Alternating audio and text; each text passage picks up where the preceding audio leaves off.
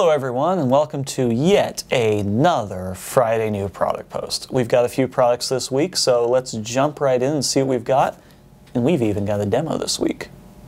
So first up this week, we've got the new version of the 5DOF board. As you can see, it is very similar to the old one.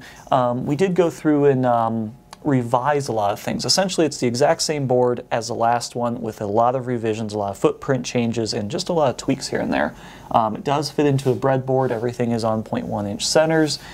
We've just kind of revamped the footprints. We had some issues with the IDG 500 footprint reflowing through the oven. It just really wasn't working out all that well, and we had a lot of bad boards and a lot of issues with that. So we fixed that, and it is, a completely new and revised board, even though it looks a lot like the old one. But if you're looking for just a very basic 5DOF board, you don't need the full 9DOF, and you don't need something bigger, and you just want something small and simple, check out the new 5DOF Rev. And here we've got a new Rotary Encoder this week. This is very similar to the others that we carry. This is a quadrature encoder. The real difference is this body is a little bit bigger, and this is actually 1024 pulse per revolution. We do have this almost same one in a 200 pulse per revolution. So if you need the extra resolution, if you're doing something very fine like a balancing robot or something like this, the extra resolution might help you out. So we have this one in a 1024, and then we also have the 200 pulse per revolution as well. And they come with these great little helical encoders, or helical couplers, an Allen key, and the actual encoder itself. So check these out, as well as the 200 pulse per revolution. And lastly, we have this little guy. This is a mono audio amplifier. If you look at it, it is very small. It's about the size of a quarter. And what this is a very small and very efficient audio amplifier. It produces about 1.5 watts, 1.4, something like that, into an 8-ohm speaker. And you might be thinking that 1.5 watts really isn't that much, but really when it comes down to it, alarm clocks, some TVs really only have about a watt or two of audio power. So these things can actually produce a decent amount of sound from, pretty good sized speaker.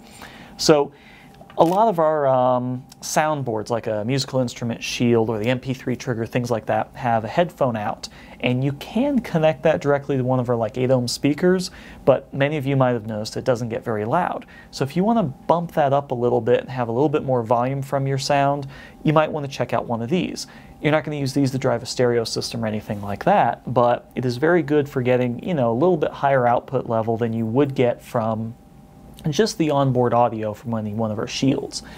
If we look at this board, we can see, other than the fact it's really small, we've got an input, which is just your signal and ground.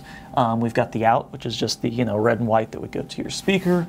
We've got a volume right here, and as you can see, it's just a silk screen of a potentiometer. So if you hook up a potentiometer to those 3 pins, you can have a very simple volume control. And all it's doing is attenuating the input signal going into the IC.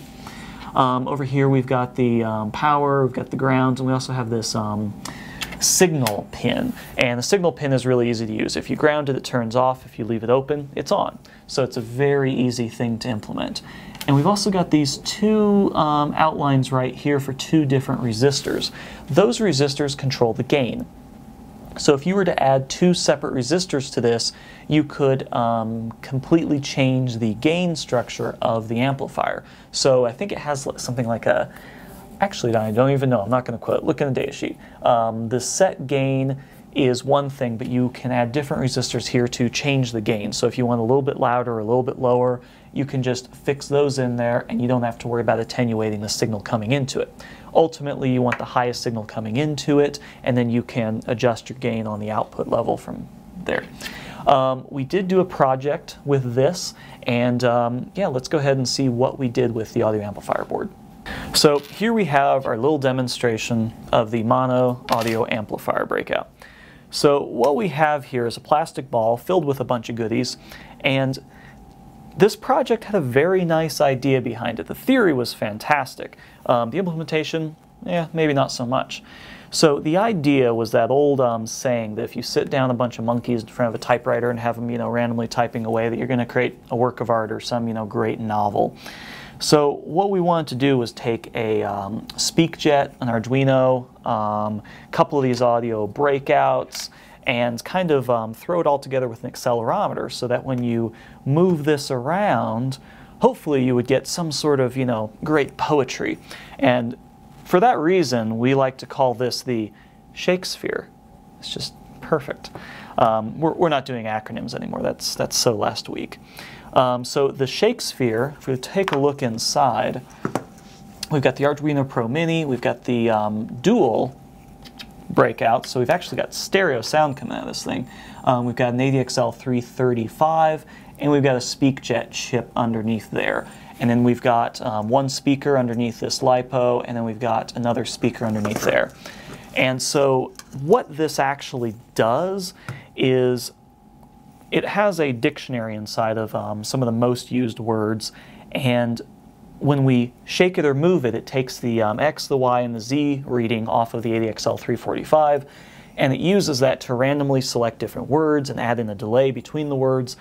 And the idea is it's supposed to kind of jumble words together organically through the motion of this thing to create sentences and create just sheer beauty. Well, it does not. It is just one of the most annoying things you could think of.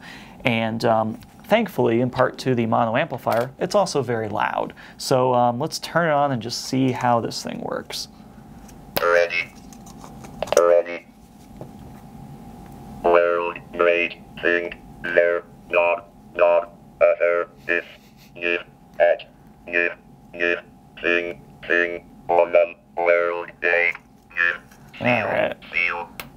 So there you have it. This is the Shakespeare, and yeah, it's one of those projects that in theory we all really liked it and thought it would turn out to be really cool, and once we built it and programmed it, after about 10 seconds you just want to turn the thing off. So it was neat, but the thing about this is the amplifiers work wonderfully, and for a project like this where you need it just loud enough to hear and headphones don't work quite well, these little amp breakouts are perfect. And we're going to be using these a lot more, things like the cat box or things like that where we want to have a speaker hooked up to it.